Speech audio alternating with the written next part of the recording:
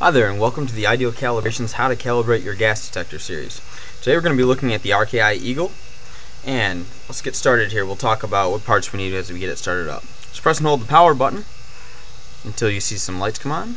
Let go of it, it'll beep at you and start going through startup procedures. Okay, other things you're going to need some tubing. You're going to need a demand flow regulator. You can tell it's a demand flow because there's no knob on the side that's going to allow you to turn it off and on. It means it's actuated by a vacuum. When you pull a vacuum here, it opens the valve. And the next thing you're going to need is the cal gas. Now the normal mix for an RKI Eagle is 25 parts per million hydrogen sulfide, 50 parts per million carbon monoxide, 50% LAL methane, and 12% oxygen. Now you can see the values that I've got are a little bit different here than what you normally see. So that's because we blended the gas here. I've got actual values here instead of the nominals. It's still within the nominal value range that you normally have for your range of tolerance, which is just real close to the 25-50. A lot of times when you look at gas cylinders and they say, yes, it's 25, yes, it's 50, yes, it's 50%, yes, it's 12. Actually, the values are more like this inside, and they just don't put them on there because they don't want to freak anybody out. So, let's get started here. And see, second thing I have that might be a little bit different from what you have as well is I have normal tubing here. I don't have the little metal fitting on them. So I'm going to show you how to do both ways, and there's a trick you can use to check it if you don't have this metal fitting handy, because a lot of people lose it. First thing we're going to do is take the monitor, I'm going to tip it up, and this is your input port here. What I'm going to do is stick our tubing in here. And if it's the right size, all you can do is plug it in and you'll feel it stick in there. Now, again, you're going to want to use the metal adapter if you have one handy, but if you don't, this is a way that you can make it work. And to check and make certain that it's working, that it's not going to have any leakage, all you do is you put your thumb over the end here. You hear that?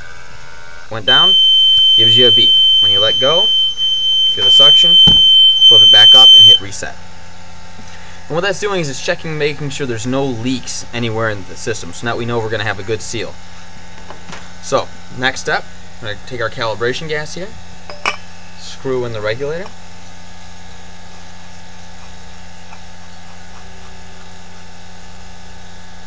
there we go. Put that to the side for now.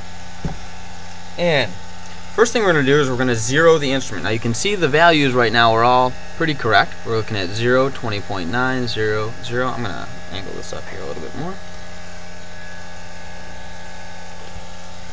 How's that? Can we still see that? Maybe a little bit more of an angle.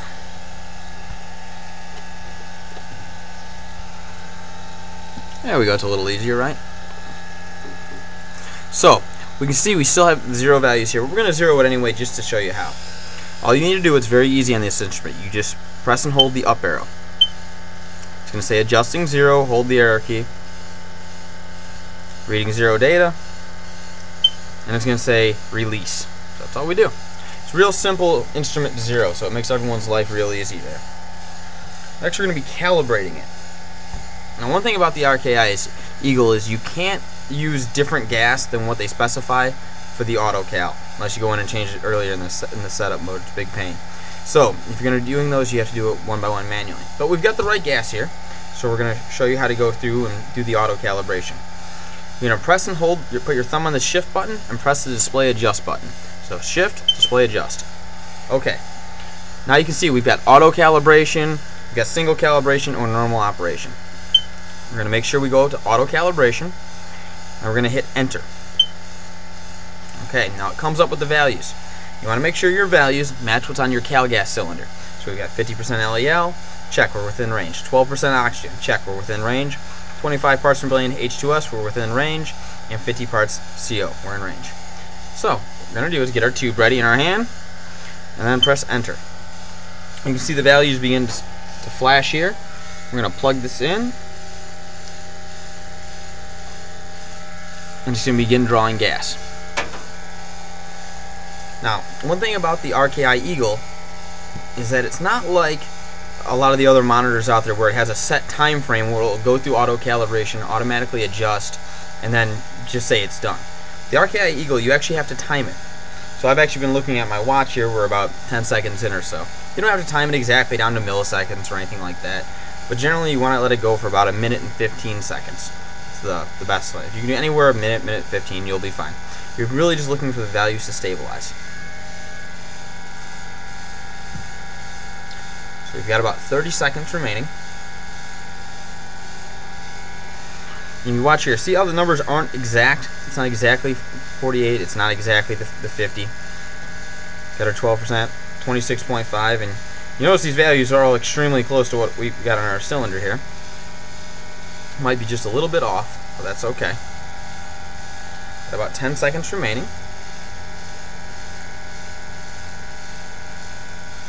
And now we're just going to hit enter. So you see this button right here? Press that. Values will stay for a second and it'll say end. Once that's good, detach your hose and go down to normal operation. Down key twice and then press enter. It'll usually go into an alarm here, sometimes not, depends how much time you gave it, but we can see our values are dropping right back down. Okay. And now we're down to 0, 20.9, 0.0, and 0 again. So that's how to calibrate the RKI Eagle. If you guys have any questions on this or something goes wrong or cal gas value isn't correct, feel free to give us a call. Our phone number is 734-956-0539, or you can send me an email. My email address is james@idealcalibrations.com, and you can visit our website for any more information. Our website is www.idealcalibrations.com, and we've got a bunch of information up there, like cal gas values, part numbers, etc. So thank you very much. You guys have a great day and be safe out there.